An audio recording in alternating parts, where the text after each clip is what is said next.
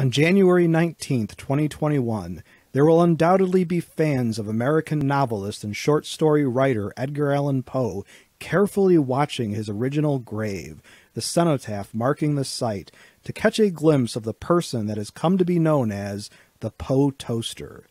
Every year since some time in the 1930s, an unknown shadowy person dressed all in black save for a white scarf and wearing a large-brimmed black hat has visited the grave of Poe on Poe's birth date of January 19, performing the same ritual each year.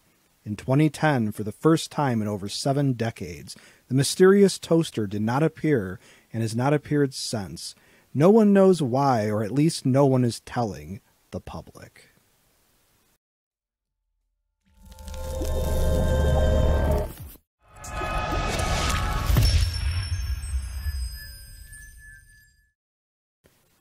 Digging deeper, we find that the man, or more correctly person, in black pours himself a glass of cognac and toasts Poe's memory in the pre-dawn darkness, leaving 3 roses and the bottle of cognac at the site. At times the toaster has also left a brief note.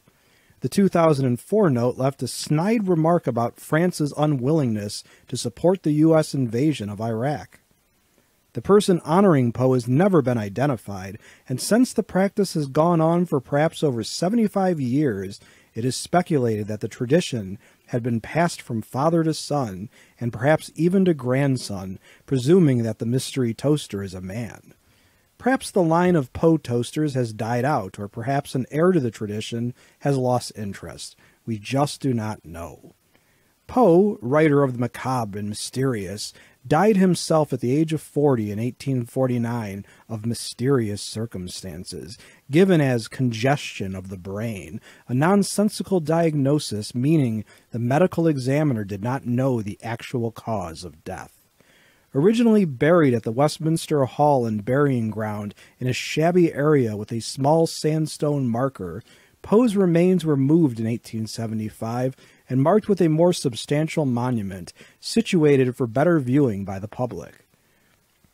The original site is marked by a cenotaph, which is an empty tomb or monument marking an unoccupied or moved tomb.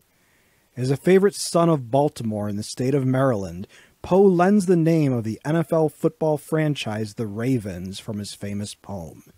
The Edgar Allan Poe Awards annually honor the writers of mystery fiction and nonfiction, both written and prepared for screen and stage. The Maryland Historical Society decided to continue the tradition of toasting Poe's birth at the grave site by appointing an anonymous person to perform the ritual each year, starting in 2016. People being what they are, there have been some imposters over the years, known to Poe fans as Poe Toasters. The Poe Toaster phenomenon has appeared in popular culture, both fiction and in books dealing with the occult.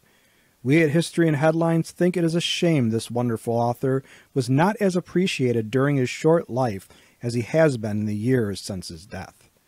As a question for my students and subscribers, what is your favorite Edgar Allan Poe story? Please share your thoughts about his work in the comment section below this video.